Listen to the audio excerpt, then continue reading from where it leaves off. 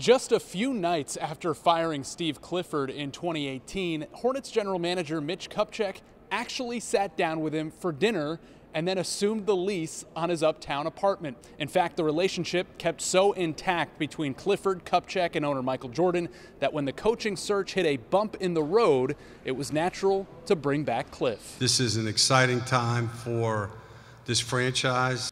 Clifford would know. He was hired by the then-Bobcats in 2013. He guided his teams to 2 playoff appearances in 5 years, and here's a rarity for a new coaching hire. He enters as the second winningest coach in team history, needing only 12 more wins to take the top spot. He's certainly expected to get many more than that this year. Admittedly, this is the most talented roster he's ever had in this town.